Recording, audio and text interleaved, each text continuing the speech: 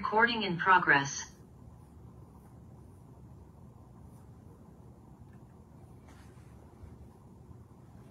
Assalamu alaikum, Abu Farid. Can you hear? Nah, I can hear you perfectly, Sheikh. Sounds good. Alrighty.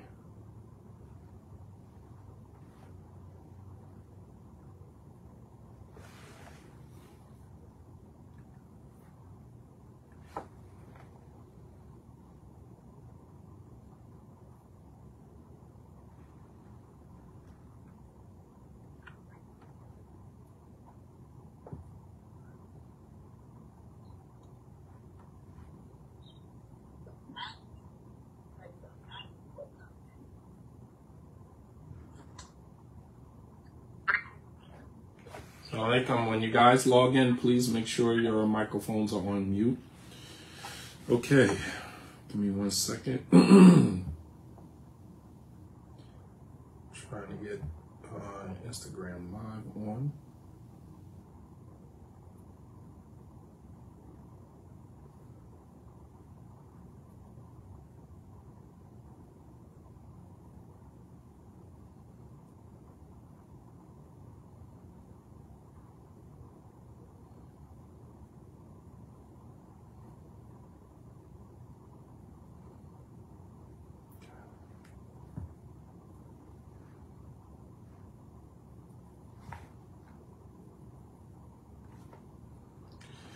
Okay, alhamdulillah rabbil alameen wa salatu wa salam ala ashraf al-anbiya'i wal mursaleen wa ala alihi wa ashabihi ajma'een. ربنا آتنا في الدنيا حسنة وفي الآخرة حسنة وقنا عذاب النار. O Allah, we ask you for the good of this life and the good of the hereafter, and to save us from the hellfire. O Allah, ربنا زدنا علما نافعا. O Allah, increase us with beneficial knowledge. O Allah, we ask you to grant us sincerity as we embark on this journey to learn about this very important topic. So tonight's discussion, which hopefully I hope to have every Tuesday, inshallah ta'ala, I will be reading from my book, The Revolution of Love. A Revolution of Love, a man's perspective on loving multiple women in a non-traditional marriage, i.e. polygyny. So what prompted me to read from this book was, I've read from the book before in our Roll the Book Club a couple years ago. Alhamdulillah, we actually completed the entire book. But what prompted me to kind of take another look at the book is you oftentimes hear a lot of people talking about polygyny. We hear a lot of discussions about polygyny. And as a result of those discussions,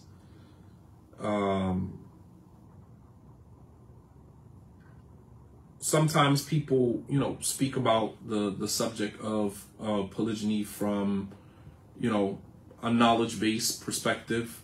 Sometimes they're speaking about polygyny based upon their experiences, and sometimes they're speaking about it,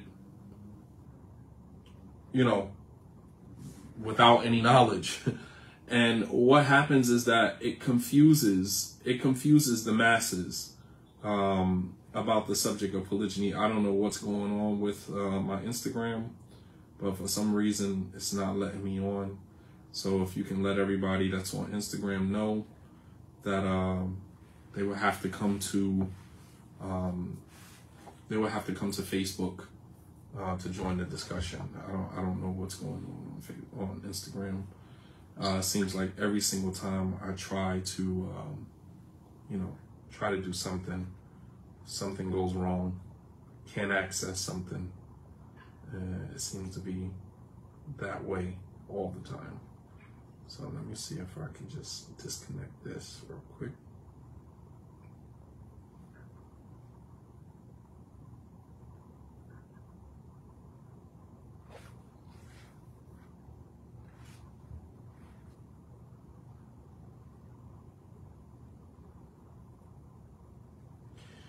Okay, so many of you guys may be familiar with the subject of polygyny. Some of you may be, some of you might not be, and that's fine, because I'm not reading from this book with the intention of encouraging anybody to marry into polygyny. That's not the purpose of this discussion. That's not the reason why I wrote the book. I actually wrote the book from a man's perspective to give women a deeper, understanding, or a deeper dive into the male psychology, and why, just to kind of give them a reason to give them a deeper understanding as to some of the reasons why a man wants to marry a second wife or wants to take on a second family. And the reason why it's imperative for women to understand or gain a deeper understanding is so that she doesn't end up invalidating herself. A lot of times when a man chooses to marry into polygyny, women oftentimes will look at themselves and say, well, if he wants another wife, then obviously that means that I am not enough. I obviously am not sufficient. And that's not the case. That's not the case at all. All right. That's not the reason why a man is marrying another wife. I mean, we'll get into all of that, but that's one of the reasons why I wrote the book.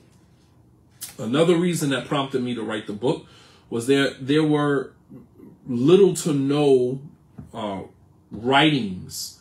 I mean, you've heard imams and students of knowledge, speak briefly about the subject of polygyny, never really much in detail, but you'll hear a lecture here and there. You'll hear, a sidebar comment here and there. Nothing extensive, at least based upon my knowledge. Out of all of the years that I have been Muslim, I have yet to hear an extensive series on the subject of polygyny from a knowledge-based perspective. And I mean, if you guys know of something, whether written or, a series of lectures on YouTube or any other platform, then please share it with me, because before I wrote this book, I looked out into the atmosphere to see what was out there, see who had written extensively. And the most that I could find was books that were written by women. Actually, what agitated me and prompted me at the same time to write this book was that I walked into Barnes and Noble's one day, and I went to the religious section, and I saw that there were a few books written on polygyny, right? And those books were written by women. Those books were written by women.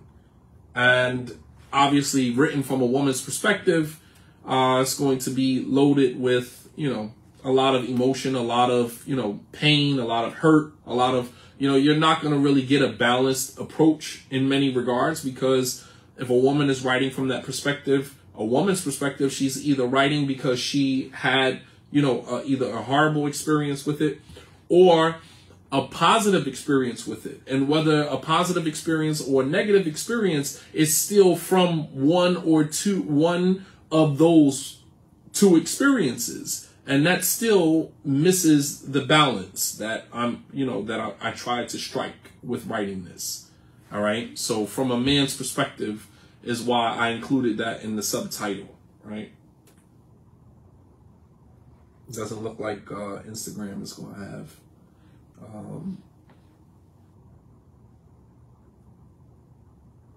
doesn't look like Instagram is going to have this today. I don't know what's going on. I've tried.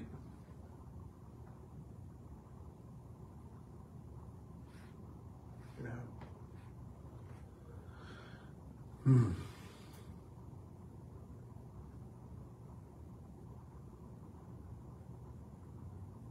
Okay. All right. So I'm going to start with the introduction to the book. If any of you guys are have the book, you can follow along. That I'm going to be reading from. Yeah, there's something wrong with Instagram, and it's funny that it happens that way as I'm getting ready to go live. All right, so I'm just going to put a post out and let everybody know they can come to Facebook.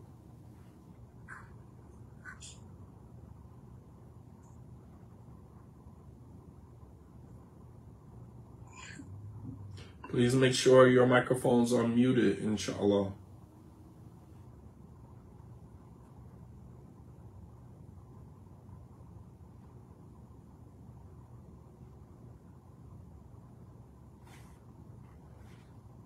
Okay, so I'm going to start on page 12. I'm going to start with the introduction of the book, and it'll take a few, it'll take a few classes before we kind of get into the book. I don't want to just kind of jump into it. I know that everybody wants to, get into the meat and potatoes of the subject, but we want to kind of slow walk ourselves into this. Okay, it looks like it's working now. Okay, it's working.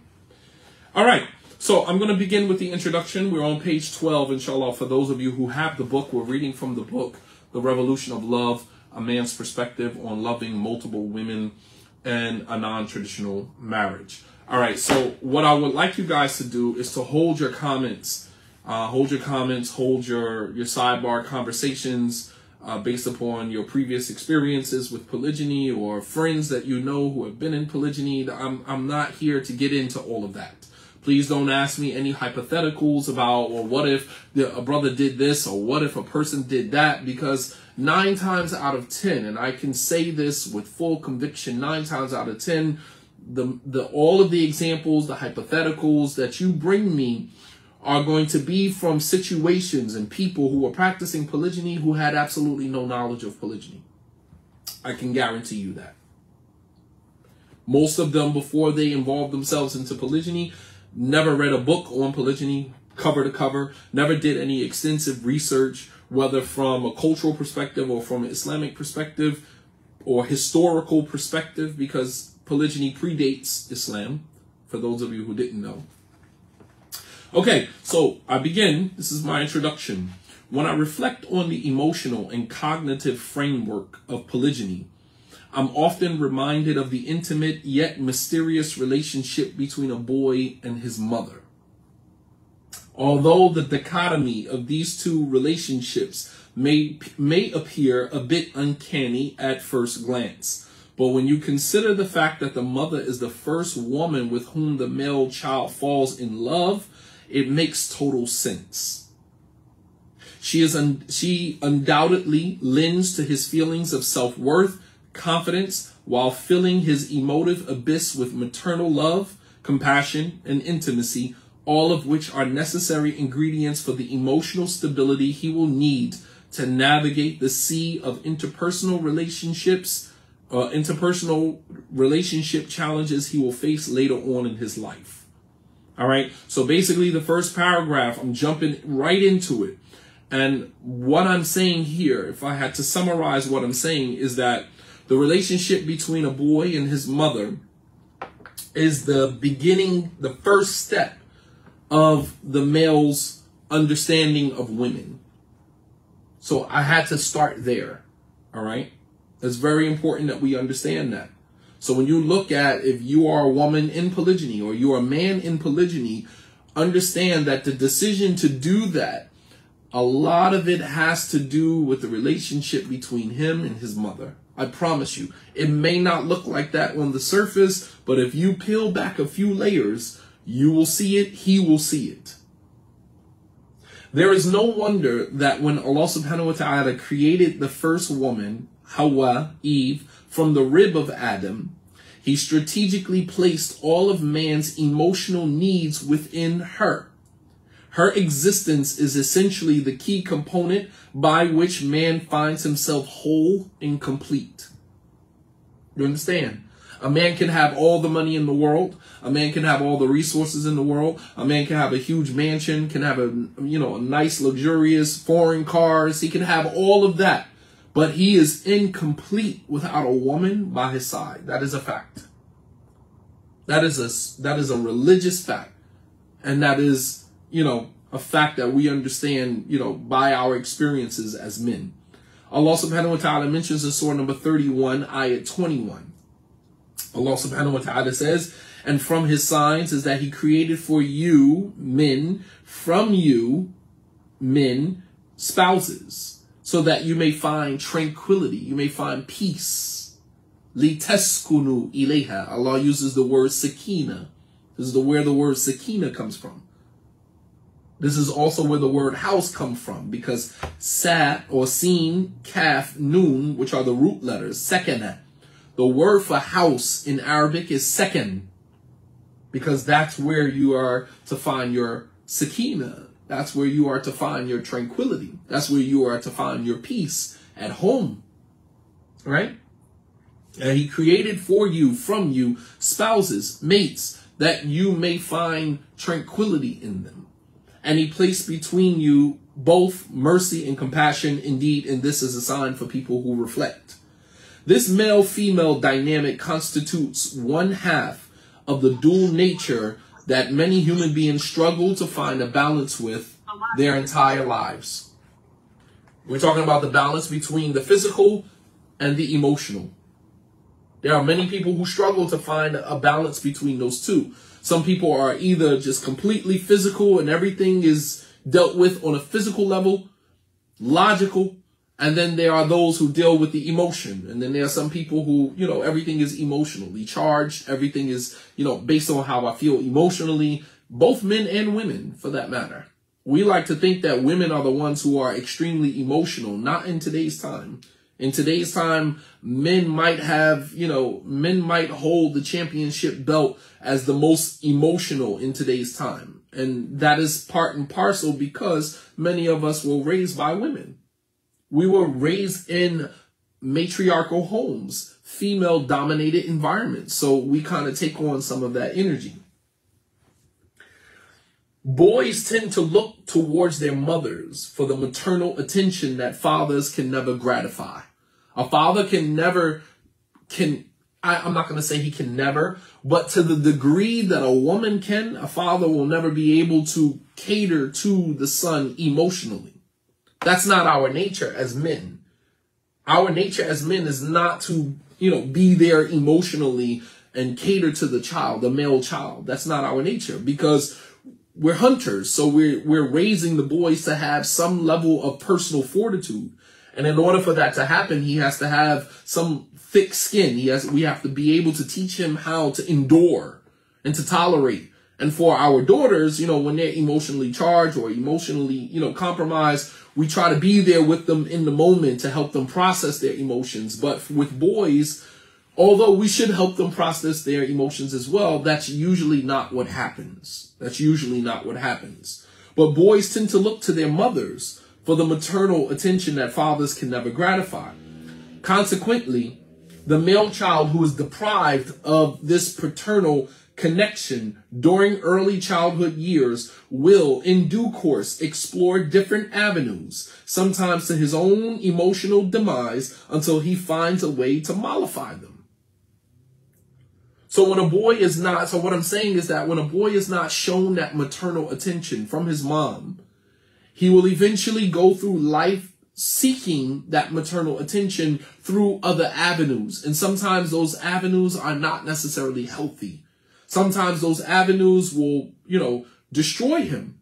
You think about a boy who wants to be in a relationship with a girl, right? Wants a girlfriend right out of 5th, 6th grade, right? He wants a girlfriend, right? So this is the young boy that is very thirsty. Any girl who shows him attention, he is all, she has his full attention, right? Any girl who shows him attention, it doesn't matter what she looks like, just simply on the basis that she showed him some attention.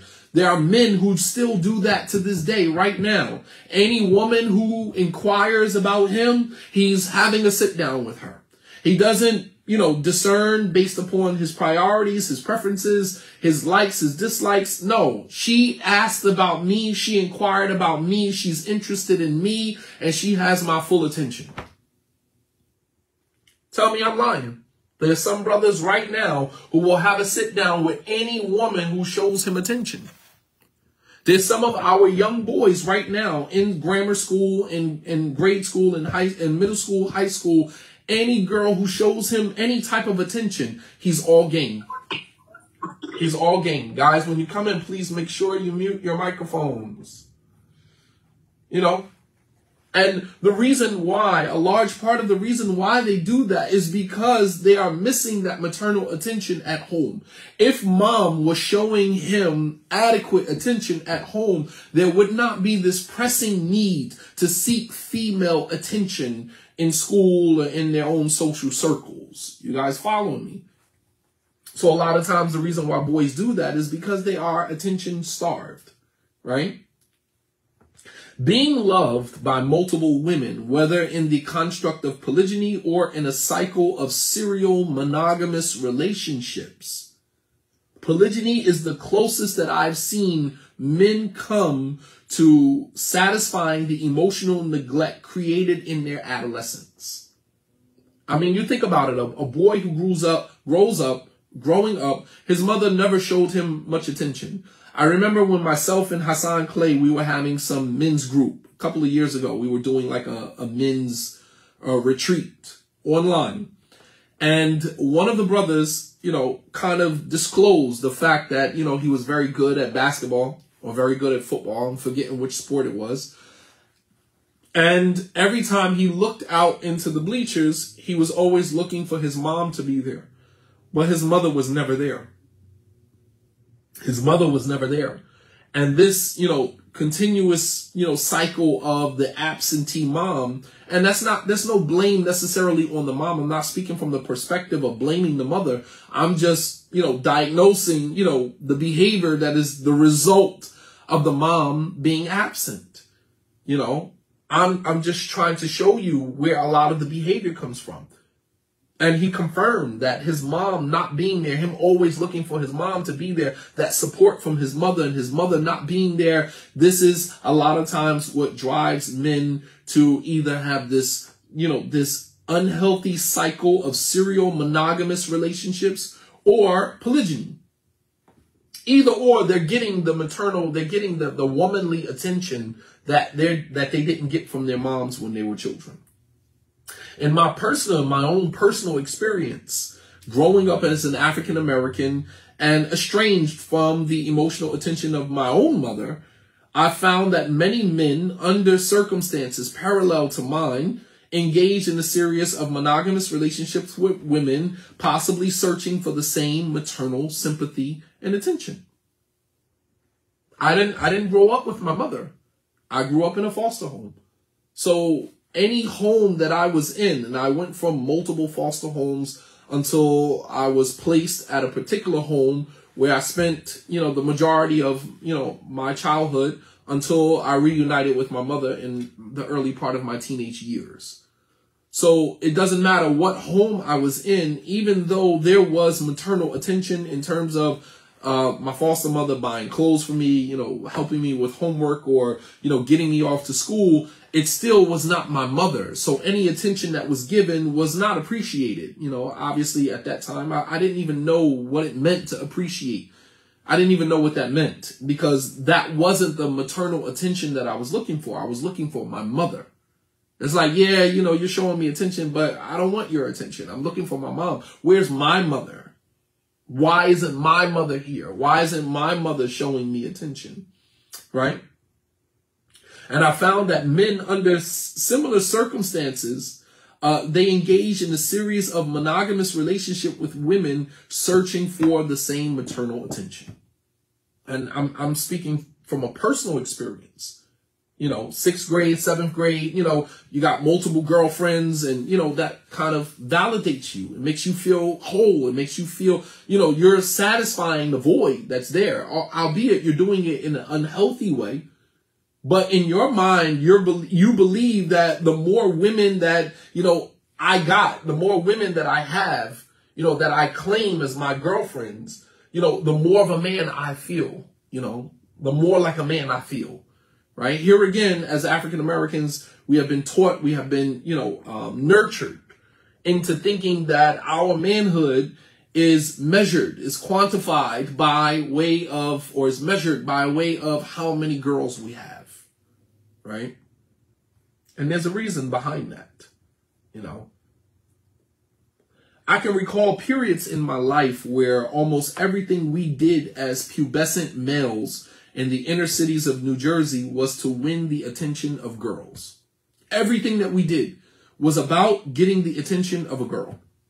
This became so common that rudimentary activities like going to school eventually had little to do with education and more to do with the attention of the opposite sex. That's a fact.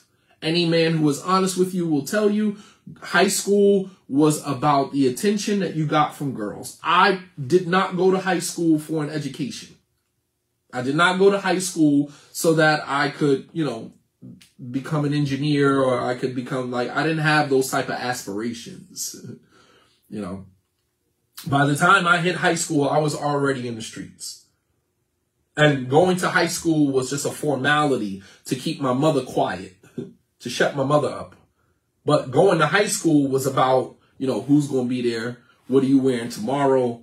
This was, in the early 90s, 91, 92, Polo was out, you wearing Polo, Levi's, Timberland boots, Jordans.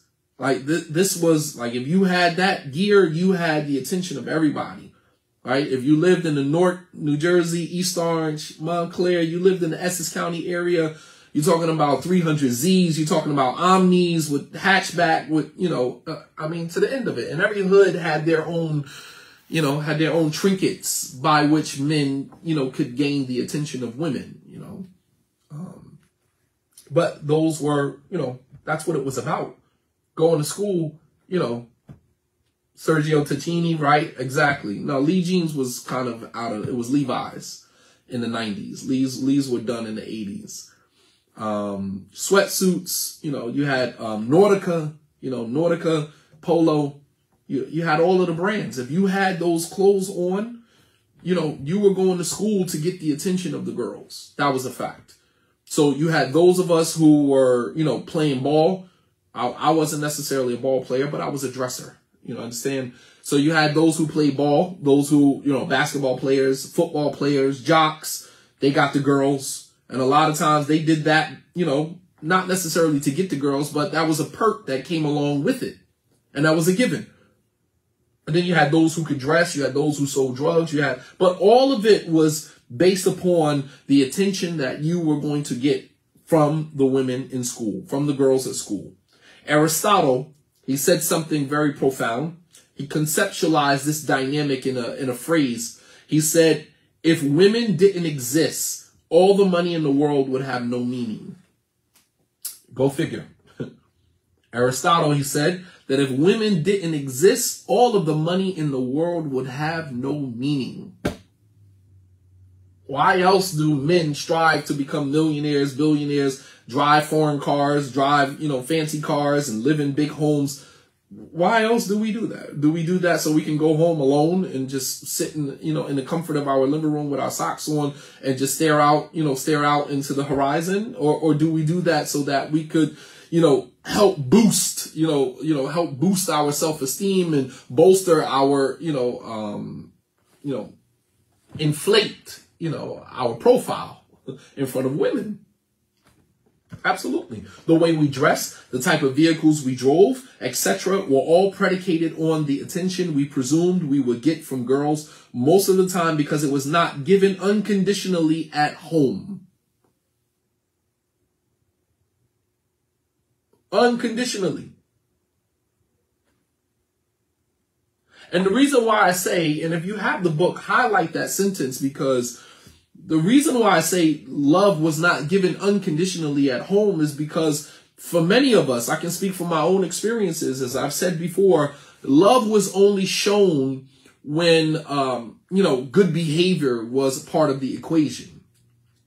Love was not given, in the foster home that I grew up in, love was not given, at least, let me be balanced with this. Love obviously has different manifestations. Right? The fact that someone is providing a roof over your head is showing you love. The fact that someone goes to the grocery store and buys food for you, that's, showing you love. The fact that you have clothes on your back and, shoes on your feet is showing you love, right?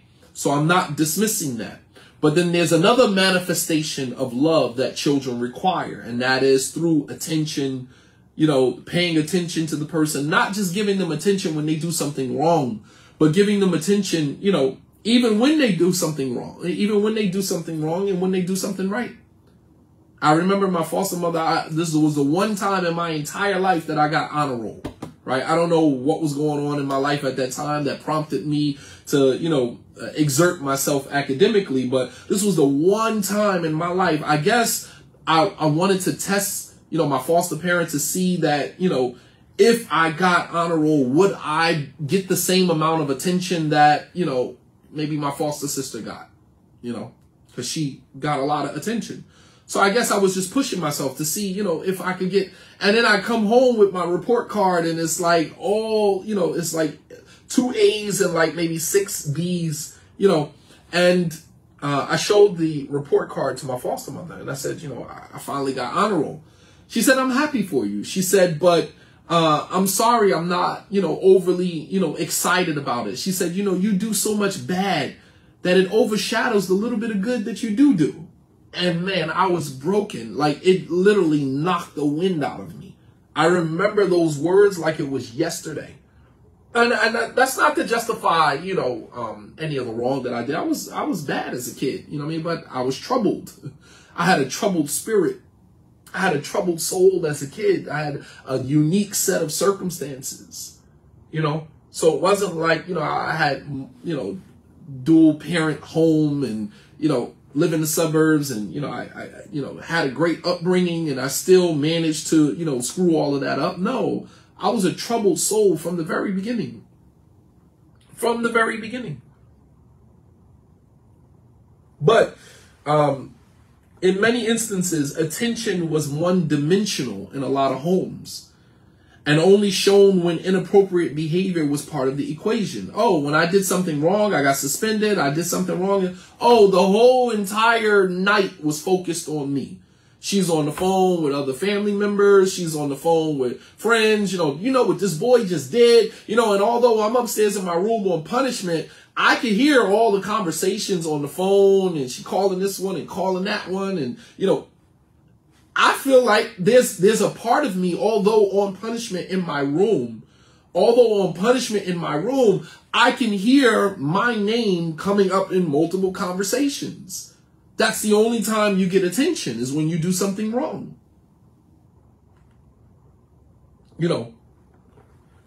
So if you think about that, the only time that we get attention is when we do something wrong. This is what creates that bad boy mentality. That I'm going to go out in the neighborhood and I'm going to be rough and tough and I'm going to do things. I'm going to smoke weed at 13 and 14. They're probably smoking it younger than that now. But I'm going to smoke weed at 13, 14. I'm going to sag my pants and I'm going to show my underwears and, I'm going to unlace my sneakers and walk with my sneakers, flopping off my feet. I'm going to turn my cat backwards. All of this is to draw the attention.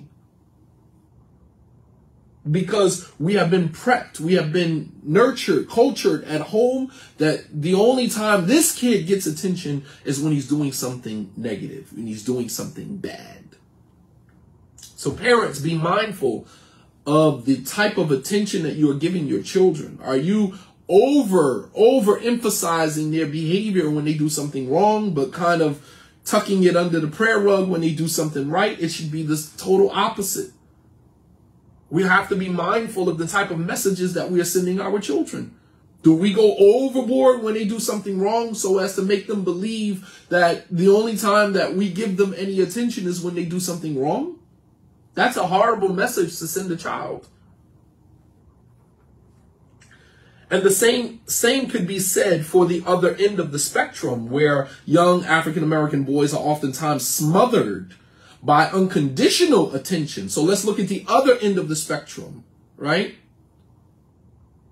Let's look at the other end of the spectrum where the child is smothered with attention by the mom or by other women in the home, right?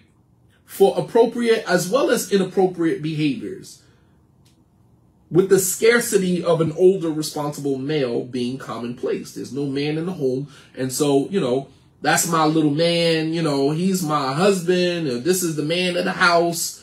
Meanwhile, his behaviors, and this is the type of kid that can never do any wrong. His mom will be there to defend him, right, wrong, or indifferent. It doesn't matter. She never checks him. And even when she does check him, it's just a slap on the wrist, but it doesn't send the message that the behavior is intolerable or the behavior is unacceptable. You understand? The constant coddling and overindulging of single mothers and other female family members creates an insatiable appetite for womanly attention, a craving that is destined to be regulated in Islam by the institution of polygyny.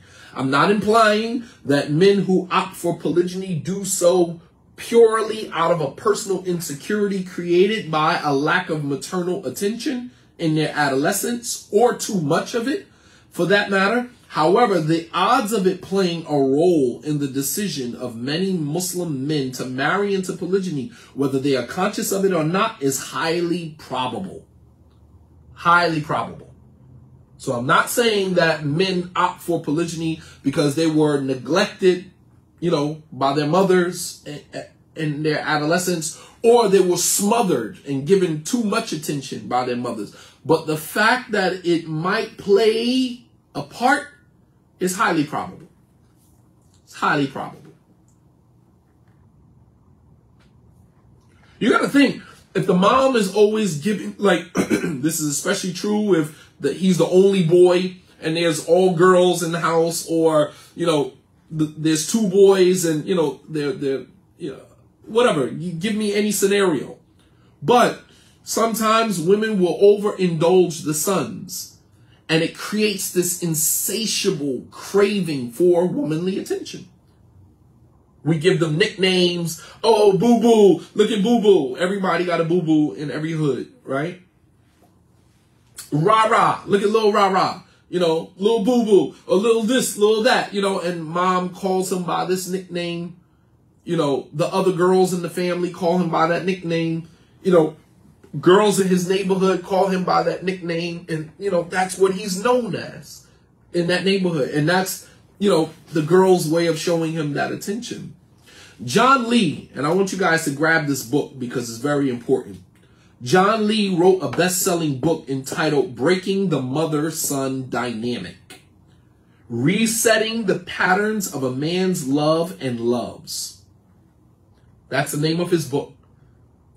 For you mothers that are, handling your business by yourself, very little to no male presence in the life of your sons, I want you to read this book. Grab this book.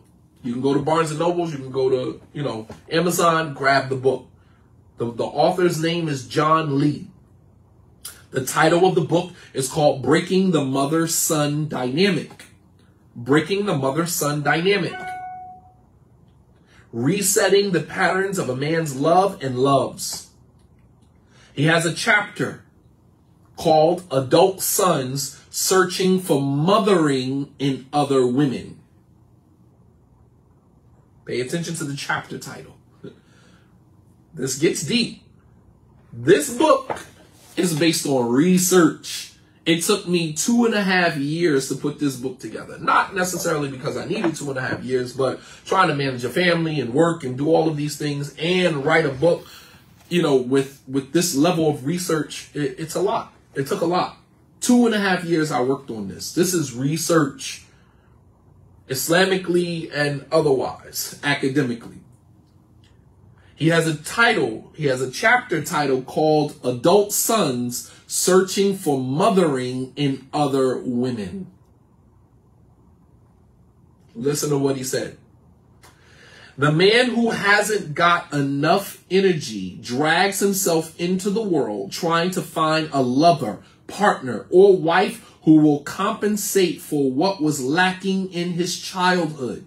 Or he will do whatever it takes to make himself forget what he didn't get, working, drinking, drugging, and accumulating. Men, I need the brothers to listen to this. All of you brothers who work long hours, all you brothers who drink and smoke, may Allah subhanahu wa ta'ala forgive you and forgive us all. I'm not blaming anybody. We all have our vices. All right. We all have our vices. But for those of you Muslim men that are listening right now, you're struggling with smoking weed. You're struggling with sniffing coke. You're struggling with popping pills, right? Whatever your drug of choice is. Those of you who are struggling with drinking alcohol. Those of you who are workaholics, who work, 13, 14 hours a day. You're working overtime. What you don't realize is that all of what you are doing of this unhealthy behavior is trying to make yourself forget what you didn't get. Make yourself forget what you didn't get in your life from your mother. He goes on.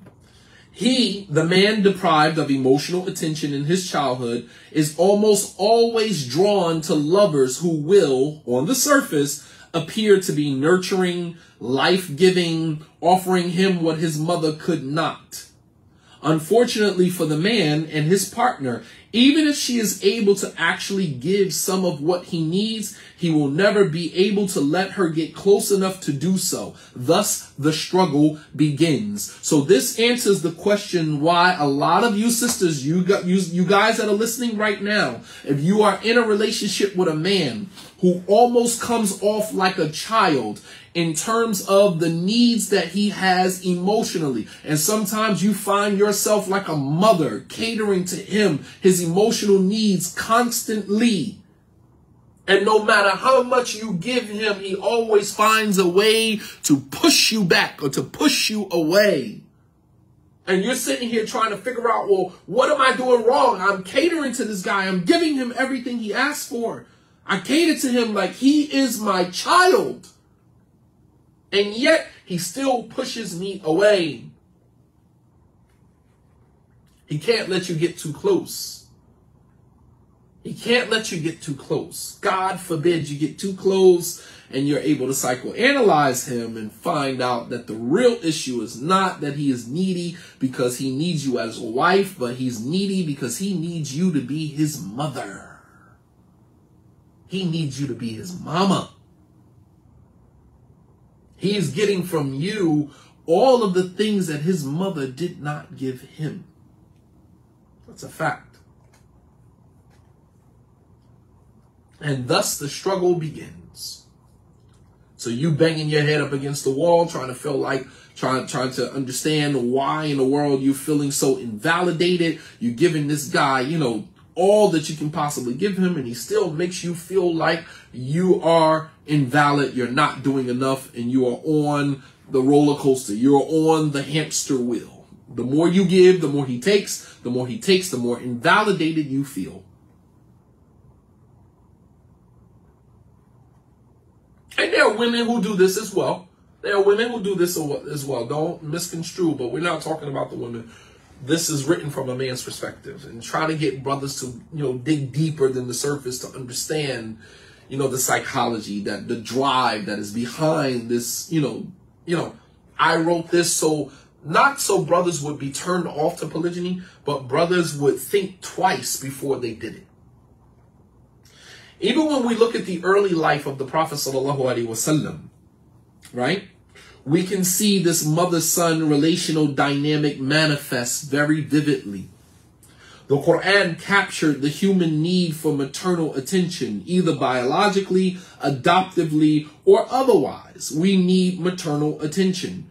Allah subhanahu wa ta'ala addressed the Prophet sallallahu alaihi wasallam about his early life as an orphan. Allah subhanahu wa ta'ala says, Alam najidika yatiman fa'awa. Did we not find you as an orphan and we gave you shelter? Alam yajidika yatiman fa'awa. Did we not find you as an orphan and we gave you shelter? I don't think that we stop long enough on that ayah to ponder and reflect about the cultural implications of this particular ayah. Allah subhanahu wa ta'ala says to the Prophet sallallahu alaihi wasallam, reminding him of his, upbringing. Did we not find you as an orphan? And he was an orphan. An orphan, a yatim in the Arabic language, is any child whose father dies before the child reaches the age of puberty. That's called a yatim. Al-yatim is any child who dies before, any child whose father dies before he reaches the age of puberty. All right? And how does the Prophet ﷺ fall into that category? Because his father, Abdullah, died. Abdullah ibn Abdul Muttalib, he died 6 months before he was born. That means that the Prophet ﷺ never met his father. He never met his father. And think about this. Even during that time, they didn't have like pictures, drawings, or whatever. So he probably didn't even know what his father looked like. Other than looking at Abu Talib and, looking at Abu Lahab and all of his other uncles, to kind of get an idea of what his father used to look like. But that wasn't a culture where, like, that was more like the Romans and the Persians, those who come from more advanced societies. These are nomads. They live in the desert with their camels. They're not advanced. They didn't even read and write. The Arabs during that time were not advanced nation. They were advanced in terms of sciences. Right? They used the moon and the sun to calculate the days, the months, and, they could travel through the desert and they knew their way around, how to navigate. They were advanced in terms of those type of sciences. But in terms of reading, writing, art, in different arts, different art forms, they were advanced in terms of poetry, but they were not advanced in terms of, they used to buy their idols from outside of Arabia. They used to buy their idols. They used to travel to Syria and Damascus and other places, and they would buy idols and bring them back into Mecca. You understand? So they weren't advanced societies. So the Prophet ﷺ was an orphan. He grew up without his father. Although born to his biological mother, Amina bint Wahab, shelter in the form of maternal attention was given to Prophet Muhammad ﷺ by women who were not necessarily his relatives. He was actually reared and breastfed by a number of women, many of whom he used to refer to as his mother, mom. He used to refer to as mom, showing you, the closeness, that he had to them,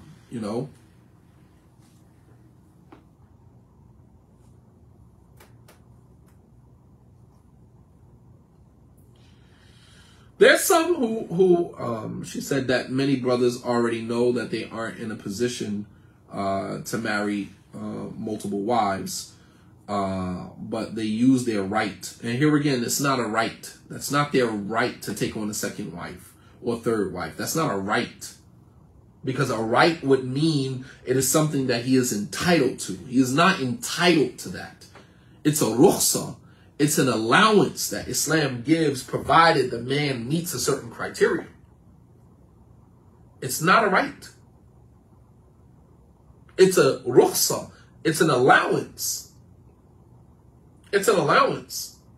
If it was a right, there would not be any stipulations because it would be something that he is absolutely entitled to. You understand? And here again, we have to change our language in the Muslim community if we want some of these things, these problems to disappear. A large part of the problems that are existing in our communities with regard to marriage is as a result of the thinking, which is the result of the thinking, the perspectives, and the language that is, codified to begin protecting these, these misnomers and these misunderstandings. We start to create language that is connected to the misunderstandings that we have. You understand? If we want to start to clean up some of these misnomers, misunderstandings, we have to change the language. As long as you continue to use the language, the thought, the perspective will continue to exist. When you change the language, the perspective changes. Because perspective follows the language. We create an idea, and then we create language to manifest that idea in our spaces. You change the language, you change the perspective, and thus you change your condition. As Allah subhanahu wa ta'ala says in the Quran, that Allah will not change the condition of a people until at first they change what is within themselves. The change starts with us. Stop using language that is indicative of our own sabotage. Stop using language that indicates, you know, our own dysfunction. It is not a right. It's not a right. Polygyny is not a right. Let me say that again. It is not a right. Because when you say that it's a right, then that means that the man can just go full into polygyny. He doesn't have to meet a certain criteria. There's no conditions. There's no shurut. There's no nothing. And that's not the case. There are conditions for a man marrying multiple women. And as a result of that, then that means that in order for him to engage in that or partake in that, he has to meet those conditions, which means that it's not a right. It's not a right. Let me give you an example to make it more clear. A dowry is the right of a woman. That's your right. Meaning you don't even have to ask for, even if a woman does not ask for a dowry. Even if a woman does not ask for a dowry, the man is still obligated to give her what women in her society and her environment are normally given as a dowry. You understand? She doesn't even have to say she wants anything as a dowry. But the dowry still must be given because it is a haq, it is a right that she is entitled to. A woman does not have to ask for food, clothing, and shelter. She doesn't have to ask for that because that is a right that she is entitled to on GP of marrying her.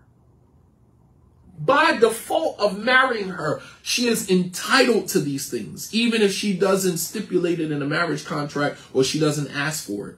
That goes without saying because it's a haqq. You understand? That is what a right is. Something that you don't have to ask for. There are no conditions or stipulations. It is something that you are entitled to by default of your position. You understand? That's what a right is. That's a haqq. Polygyny is not the man's haqq. It's not his haqq to marry multiple wives.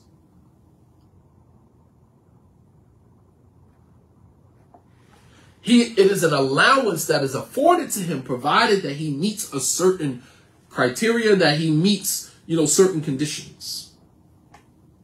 When there are conditions that are connected to something, it's no longer a right, it's a rukhsah. It is an allowance. So the Prophet ﷺ was actually reared and breastfed by a number of women, many of whom he used to refer to as mom, showing you the connection that he has to these women, such as Ayman, right? And her real name was Baraka bintu Tha'laba. Baraka bintu Tha'laba. Ayman, who was the mother of Usama ibn Zayd, right? Ayman, she was a black woman. She breastfed the Prophet ﷺ.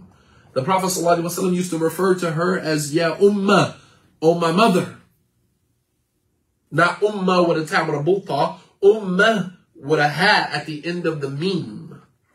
Alif with the hamza, meme, and a ha. Not tamar bulta. Ummah with a tamar bulta means nation. Ummah means my mother. It's like saying Ummi. Ayman was a mother, was not related to him biologically, but she breastfed him. And he used to refer to her as his mother.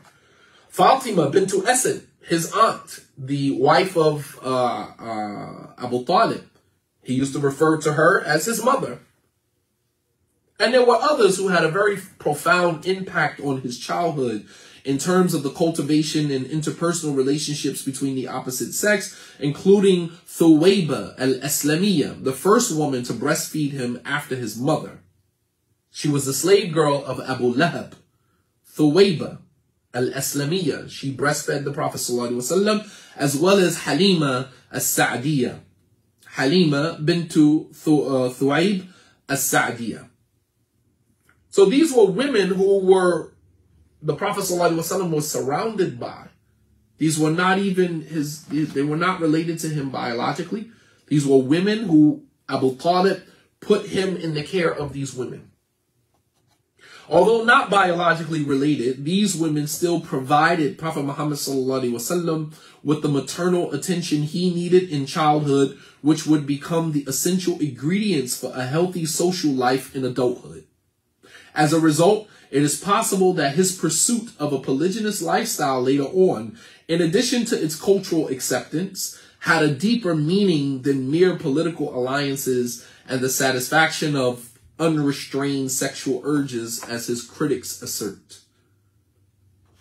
So the Prophet ﷺ marrying into polygyny, I think it had a deeper meaning than just, obviously it wasn't about him satisfying sexual urges, because we're talking about a man who had 9 wives at one time, and he would go around and visit all of his wives in one night without having sex with them. So if him marrying multiple women was about satisfying his sexual appetite, then how is it that he is able to maintain such a strong level of sexual discipline and go around and visit all of his wives? I mean, just imagine a man in today's time with 9 women, that he had access to. He gonna go visit every single one. Like, a man got 1 wife and he don't even text her. A whole entire day go by and he don't send her 1 text to find out how her day going, what she's doing, how she's doing, right? This is 1 wife. Just imagine a man having access to 9 women in today's time, and then he goes around to those 9 women, right? Just to see how they're doing, take out the garbage, help them with anything, sit down and talk with them briefly. How's your day going? I miss you, whatever the case, but no sex. Him going around to visit his wife, as Aisha said, min ghayri masis, without being intimate with them. Because intimacy has different levels. There's emotional intimacy, there's intellectual intimacy, there's sexual and physical intimacy, right? There are different levels of intimacy, and relationships are not just all sexual, even in polygyny. It's not all sexual intimacy. There's intellectual intimacy, there's emotional intimacy, there's physical intimacy. Sometimes just being, hugging one another and being up against one another. Aisha radiallahu anha, she used to lay on the lap of the Prophet ﷺ while he's reciting Quran, while she's on her menstrual cycle. She's on her menstrual cycle and she's laying her head on his thigh, right? He's sitting up against the wall with his leg out like this, reading the Quran, and Aisha's laying her head on his lap while she's on her menstrual cycle. That's physical touch. Has nothing to do with, sexual intimacy. That's physical intimacy, physical touch.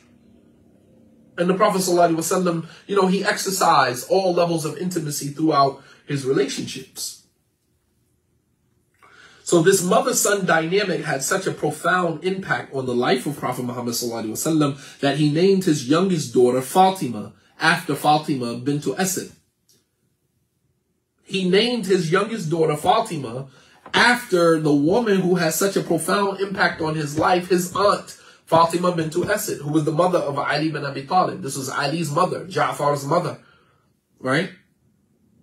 Fatima bint Asad. He used to call her his mom. And he named his youngest daughter after her, Fatima, az-Zahra. And when Fatima bint Asad died, it had such an impact on the Prophet ﷺ's life. It was said that the Prophet ﷺ's daughter Fatima reminded him so much of her in the way that she would cater to him maternally during the Meccan period of persecution and oppression. And that he nicknamed Fatima Abiha. Abiha. Meaning, you are your father's mother. Meaning, you are to me, Fatima, like my mother is to me. Meaning, Fatima bint Asad. Not his biological mother, his aunt, whom he used to refer to as his mom. Do you guys see the connection here? You see the connection? He referred to his daughter as Abiha. You are your father's mother. Meaning, you cater to me, right? You cater to me like my mother caters to me. Because that was something that the Prophet ﷺ absolutely he required. He required that level of nurturing, that level of catering. Mothers are the ones who introduce the experience of love into the lives of their sons. A mother's love for her son is the most constant expression of what a woman represents to a man, to such an extent that the perception that many men have of women in their adulthood is largely influenced by what their mothers demonstrated in the home during their childhood. I'll say that again.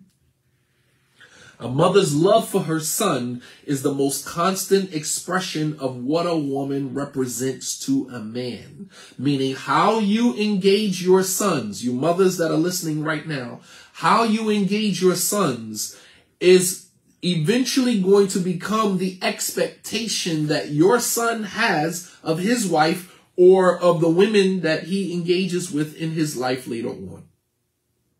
Because you have now set the barometer. You set the bar for him. You set the bar for him in your interaction with him. That now, how you engaged him now becomes the expectation that he has of other women in his life later on when he becomes an adult.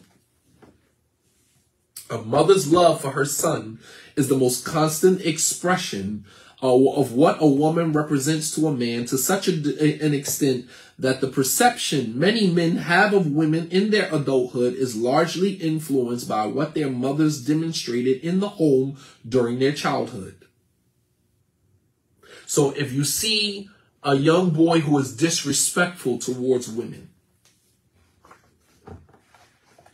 you see a young boy who is disrespectful towards women, he specifically targets women with his disrespect. I am a teacher, so I see it in the classroom.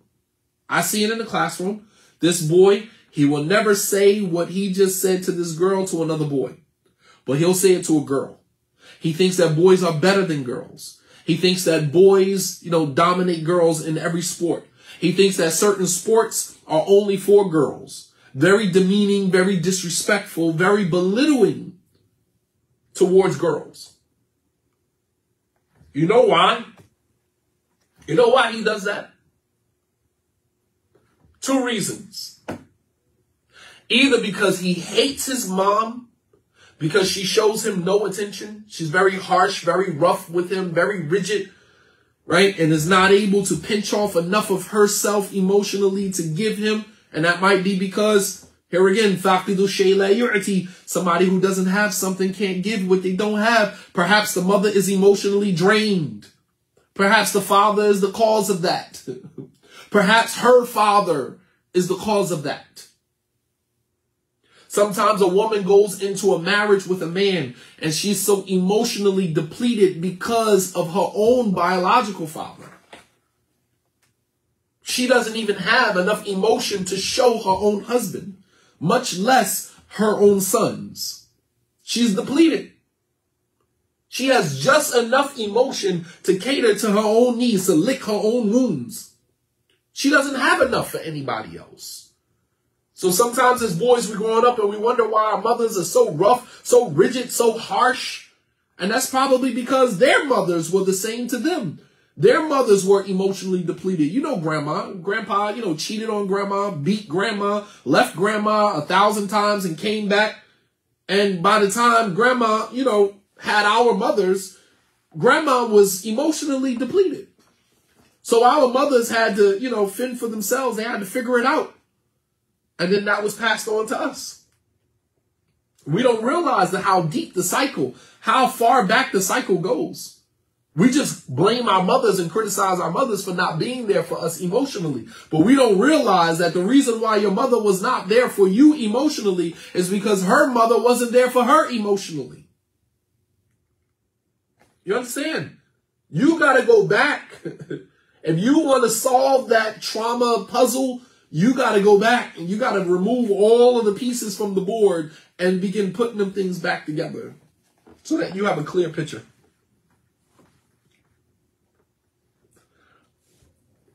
Either because the mom doesn't show him any attention or the mom shows him too much attention and the boy doesn't see his mother as his mother. He sees his mother as his sister or friend. You ever see, some women, they have like this friendship with their children. It's more like they're friends than they are, mother-son relationship. It's not a mother-son relationship. It's a, friend and friend relationship. Don't be friends with your children. Your children are not your friends. Always maintain that mother-son, that father-daughter relationship, man. I'm not your friend. Don't talk to me like you talk to your friends. I have boundaries. I am an adult. You understand? You don't just walk in my room without knocking on my door. You don't just grab my cell phone because you know my password and just tap buttons and start scrolling through my cell phone. You don't go through my pictures and start scrolling through my pictures. I am an adult. There are boundaries that I have, and you have to respect those boundaries. Some parents, especially young parents, you think that's cute. That, oh, my daughter has my cell phone. My daughter has my tablet. She always has That's not cute. Because you're giving your children unrestricted access to some things that are personal in your life. You just allow your children to walk in and out of your bedroom. What happens when you get married and your husband is in the room getting dressed, and because you have an open door policy with your children, your husband is getting dressed and one of your children just walk into the room and see your husband, dressed inappropriately? Appropriate for him, but inappropriately for the child. Because this was something that you allowed. Because you didn't put up any boundaries. Because you were too busy being your child's friend rather than being a parent. You're too busy being the child's friend instead of being the child's parent. As adults, we have boundaries. That's what makes us adults. That's what makes our relationship with people outside of ourselves healthy. Because there are boundaries. And you don't get to just tread on, my terrain without, yielding at the boundaries that I put up.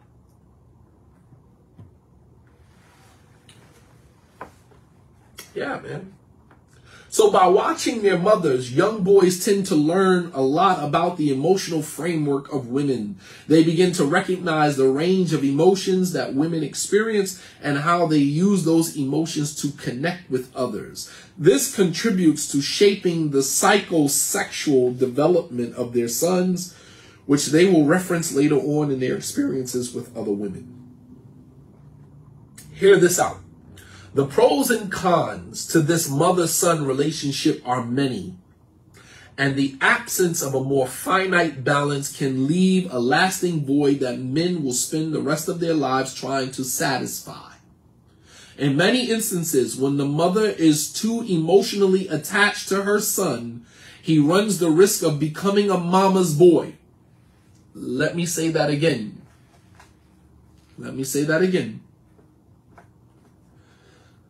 When the mother is too emotionally attached to her son, he runs the risk of becoming a mama's boy.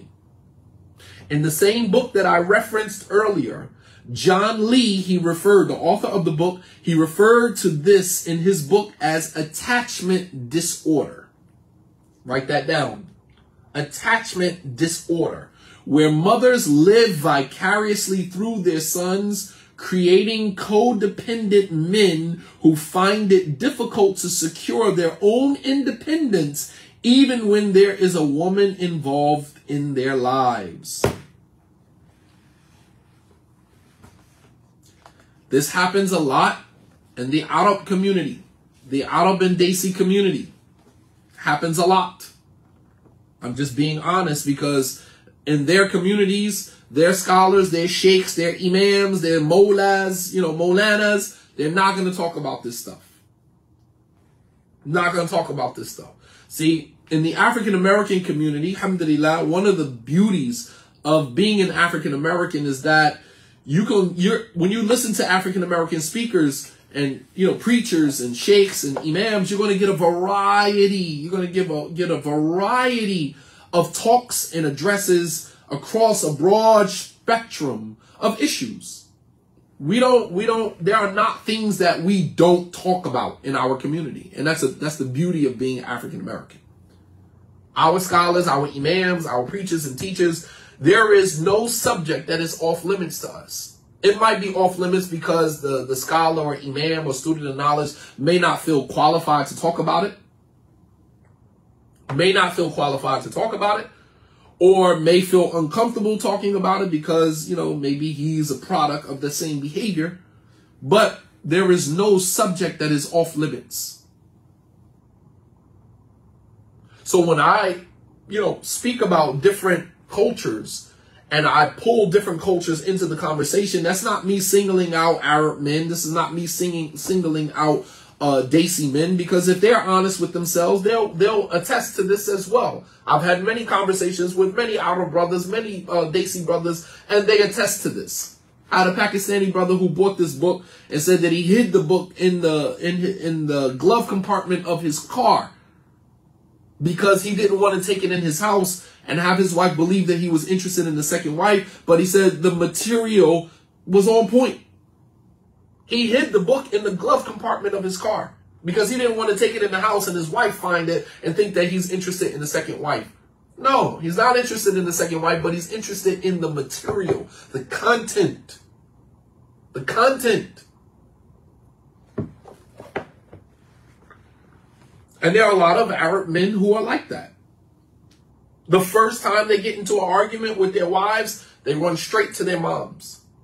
Mom has, unlimited influence over him as it relates to how he interacts and engages with his wife.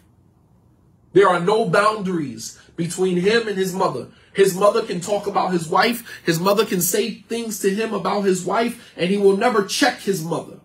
And then we'll use, respect for the mothers. No, respect is a two-way street. Respect is a two-way street. And I'm not saying that a man should ever disrespect his mother, but a man should never sit in the company of his mother when she is being disrespectful to his wife. Allah subhanahu wa ta'ala tells us in the Quran that when you walk past a group of people and they are engaging in frivolous speech, فَأَعْرِضْ عَنْهُمْ حَتَّى until they turn away from them until they change their speech. Turn away from them until they change their speech. So if you're sitting in the presence of your mother and she's backbiting your wife, then she is engaging in frivolous, false, vain speech that Allah subhanahu wa ta'ala hates. Turn away from that speech until she turns to a different theme. You ain't got to be disrespectful, but you can tell your mom with all due respect, I'm not going to sit here and listen to you berate my wife with all of these accusations when, talk about my wife behind her back. I'm going to turn away from this conversation until you turn to a different theme, as Allah instructs us in the Quran. Mothers are included in that as well. Mothers are not impervious to Allah subhanahu wa ta'ala's commands. But to sit there and say, but that's my wife. But, Ummi, that's my wife. No. Mama, that's my wife. No, you don't get to disrespect the mother of my children. You don't get to talk to my wife like that. Somebody I made a commitment to Allah subhanahu wa ta'ala, no, you don't get to do that. You don't get a pass. I don't care who you are. You don't get a pass. When Abu Sufyan, went to go visit his daughter, Habiba, who at this time was married to the Prophet ﷺ. He went to Medina to go visit his daughter. His daughter's now married to his arch nemesis, the Prophet ﷺ. Abu Sufyan walks into the home and sits down in the place that is reserved for the Prophet ﷺ. We know as men, we all got that special spot on the couch or that special spot at the dining room table. That's our spot. That's my spot. My wife protects that spot. So Abu Sufyan walks into the home and he sits down in the place that is reserved for the Prophet ﷺ. Habiba tells him, you can't sit there. You don't get to disrespect my husband. You don't get to wage war against my husband, under the banner of Quraysh. You don't get to wage war against my husband and then come into his home and sit in a spot that is reserved for him. You can't sit there. Right? She checked her father. You can't sit there. I don't get to disrespect my husband, wage war against my husband, and then walk into his house and sit in his spot. You gotta be kidding me. You don't get to sit there. And Abu Sufyan looked at his daughter and said, evil has befallen you since you left my home. You talk to your father like that? She said, no, khair has befallen me, good has befallen me since I found Islam and the Prophet sallallahu alaihi wasallam. No, rather the opposite. Contraire. Au contraire. No, good has befallen me since I found Islam and the Prophet sallallahu alaihi wasallam. So John Lee referred to this in his book as attachment disorder. Look it up, familiarize yourself with some of these, with these terms, so you can go back and do some research on your own to, do some inventory, personal inventory, to make sure that, you are not falling into this. Attachment disorder, where mothers live vicariously through their sons, creating codependent men who find it difficult to secure their own independence even when there is a woman involved in their lives. So that's one end of the spectrum, where the woman is smothering her son and she creates a codependent man who can't think or act or make decisions for himself without his mother's approval. If you have a man in your life right now that fits that particular profile, there's a strong possibility that the reason why he is like that defers everything back to his mother. Got to check in with his mother about everything. He is codependent on the approval of his mother, even down to marrying you. Before he could even marry you, he had to get his mother's approval. Codependent on the approval of his mother. 9 times out of 10, that is the result of the mother smothering him. Attachment disorder. The mom doesn't know how to take him off her breasts. He is an eternal breastfeeder. On the other hand, now let's look on the other end of that spectrum. If the mother is too distant or emotionally detached, the son has the potential to become a cold-hearted player. He finds himself emotionally unavailable in just about every relationship he enters.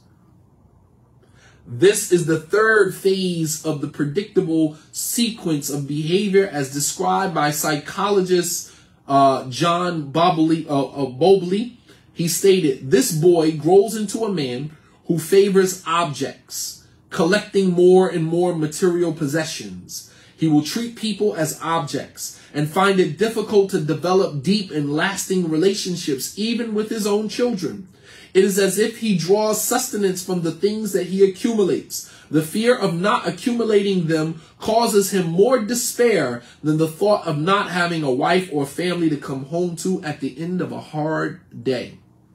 If you have a man in your life right now who cares more about collecting things, whether that is money, that's cars, that's sneakers, video games, he cares more about collecting things, accumulating material possessions, than he does his relationship with you or even with his own children, then a lot of times this is the result of this man growing up underneath a woman who was emotionally detached from him. So he's drawing his emotional sustenance from, material collection and accumulating material things in his life. The marital institution of polygyny in the Islamic tradition is by far one of the most controversial and misunderstood relationships of our time. Surprisingly enough, even more than same-sex marriages. I'll say that again. The marital institution of polygyny in the Islamic tradition is by far one of the most controversial and misunderstood relationships of our time, surprisingly enough, even more than same-sex marriages.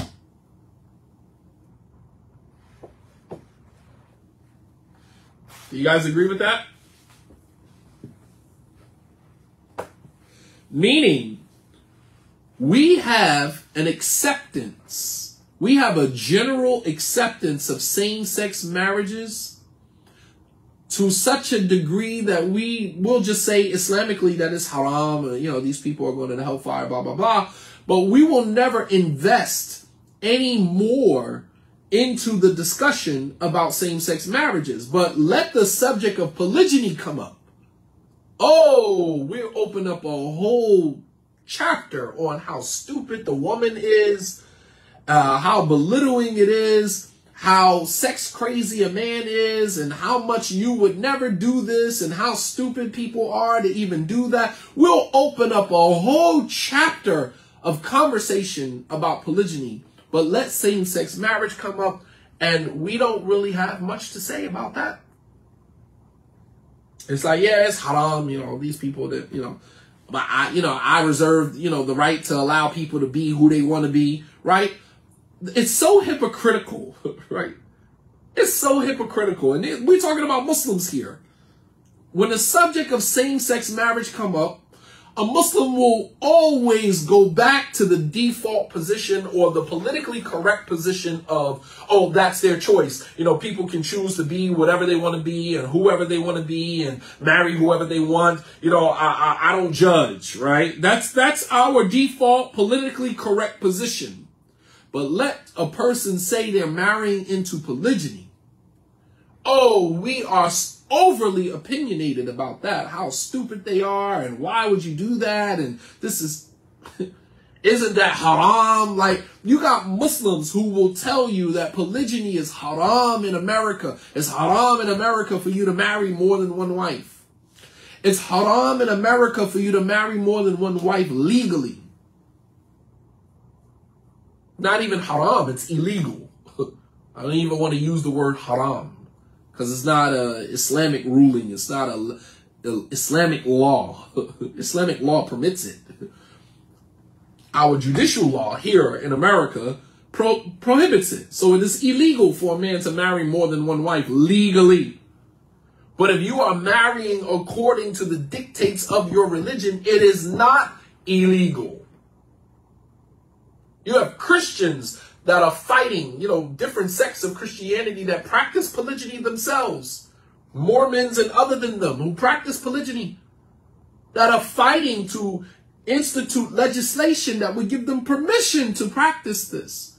While Muslims, we would stand on rooftops and shout at the top of our lungs about how wrong it is for a Muslim man to marry more than one wife. The hypocrisy of the Muslim community, man. And this is one of the reasons why I never wanted to speak about polygyny publicly. I never wanted to speak about polygyny publicly because of the hypocrisy of the Muslim community. We're okay with same-sex marriages. Not okay in the sense that we condone it, but we don't have an opinion about it. Our opinion is if two men or two women want to get married, then who am I to judge, right? We opt out. We don't have a dog in that fight. We don't have nothing to say about it. We reserve our right to not judge. But let two Muslims who want to marry into polygyny, or let a Muslim woman who wants to marry into polygyny, or Muslim man who wants to, take on another wife. Everybody has an opinion on how stupid they are, how idiotic they are, and how, this goes against societal norms, and to the end of it. That's the hypocrisy of our ummah. Got 5 minutes left and I'm done. As of recent, discussions are reverberating both within the Muslim community and without about the practicality and necessity of polygyny in a more postmodern world. Some, even within the American Muslim community, view polygyny as a primitive tradition of the past that has no place in a civilized society, labeling those who engage in this practice as archaic and progressively deprived. Others suggest that polygyny can in fact become a more civil institution congruent with the modernity of American culture once it's sanitized through the process of human modification. In March of 2006, there was an HBO feature on the issue of polygyny called, drum roll please, Big Love. In 2006, there was an HBO feature on the issue of polygyny called Big Love, which many of you sitting here listening, you were avid watchers of that series. There was another one in 2010 called Sister Wives, which aired on the TLC network. Some of you sitting here listening right now know exactly what I'm talking about. I had to do research on this. I kind of seen stuff in commercials, but I personally never watched an episode of it. Nonetheless, after doing my research, I had to go back and watch it myself before I could write about it. The show documented the life of a polygamous family, which included patriarch Cody Brown, his 4 wives, and their 17 children. This was one of many attempts to introduce polygyny to the postmodern world through the civility of Christianity, right? Right, because the only way that American society will welcome polygyny is that it got to be sanitized through Christianity. Christianity has to sanitize it. Right. As long as it has been sanitized and whitewashed by Christianity and white folks who give their stamp of approval, then it's accepted. And then and only then will Muslims jump on the bandwagon and say, well, we have polygyny in Islam. It's like, dude, please, spare me. We have polygyny in Islam? When have you ever been an advocate of polygyny in Islam? Even if you didn't necessarily want it for yourself. But when have you ever advocated for polygyny? When have you ever even spoken in favor of polygyny from an Islamic standpoint? But when white people do it, when popular culture and American society accepts it, then we want to say, oh, well, we have that in Islam. It's like, please, stop. Stop it, man. Stop it. You're making yourself look foolish. It's the same thing with wearing a beard. You know, Philly, shout out to Philly. Philly Muslim men have been wearing beards for the longest, right? When I first took my shahada in 1997, I hit the streets in 1999. You ain't see Muslims with beards like that. You go to Philly, everybody in Philly, including non-Muslim men, wearing beards. It was very popular. That's one of the things that I can say about Philly is that they don't make any bones about their culture as Muslims. And part of the problem with that, with many Muslims from Philly, is that that's all it is cultural Islam minus the spirituality, right? You got the beard, you got the thobe, you got the kufi, you got the jilbab, you got the, the overgarment, you got the fly overgarments, pocketbooks, and all of that.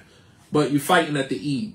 You punch another Muslim in the face. You shoot a Muslim, in front of a masjid, right? So it's minus the spirituality. The culture is there, but the spirituality is, may Allah subhanahu wa ta'ala rectify our hearts.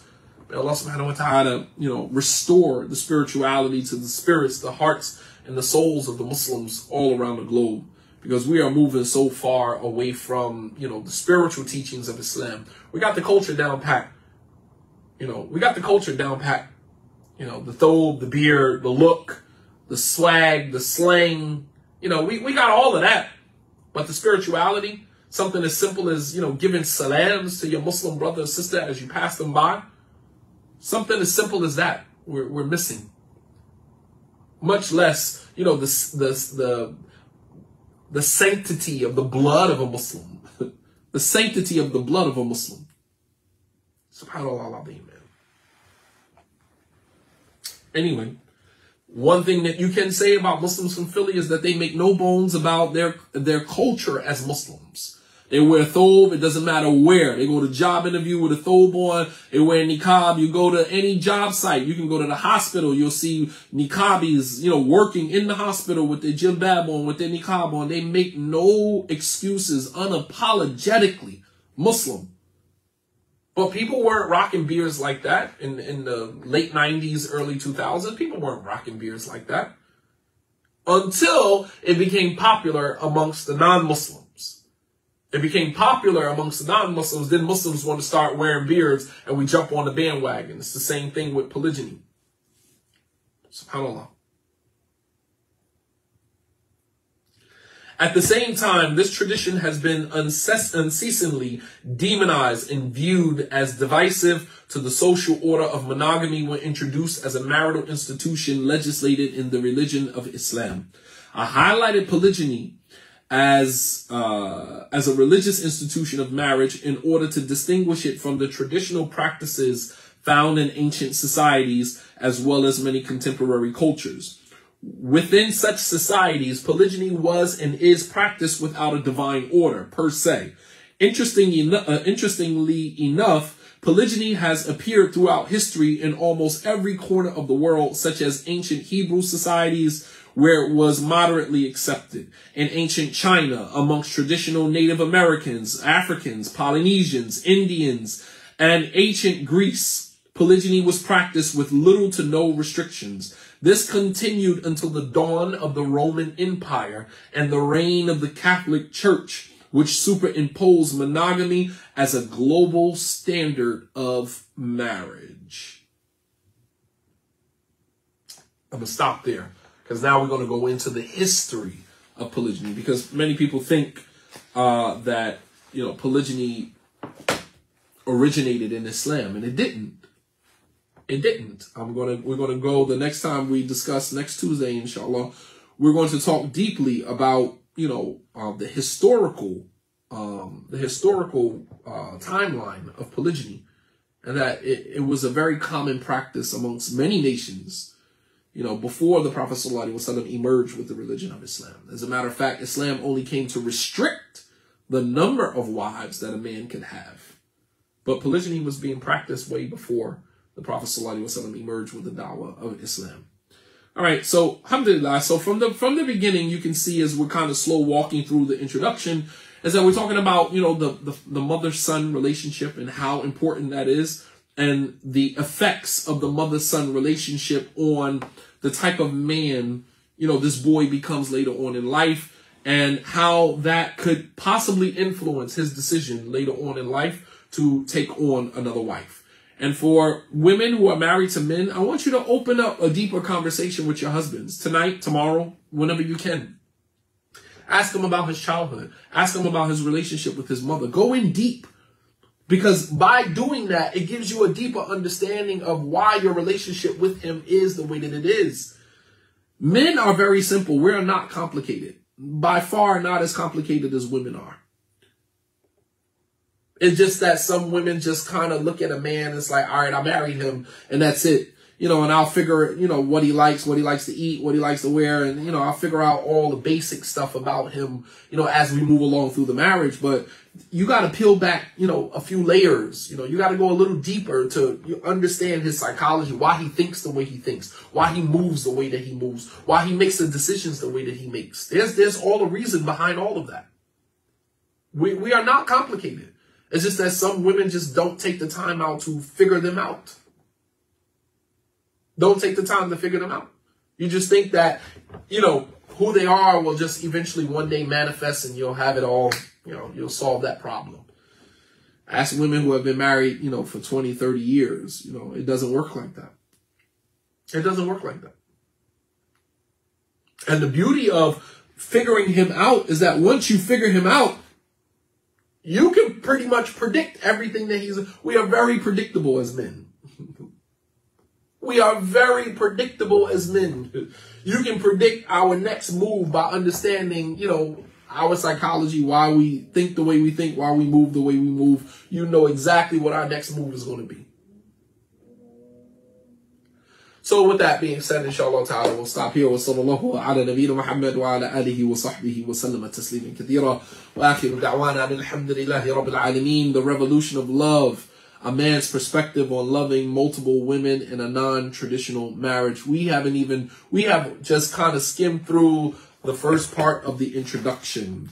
In our next discussion, we're probably like a little bit, not even halfway through the introduction. When we come back, we're going to talk about societal norms. We'll talk about infidelity. We'll talk about societal norms. We'll talk about infidelity.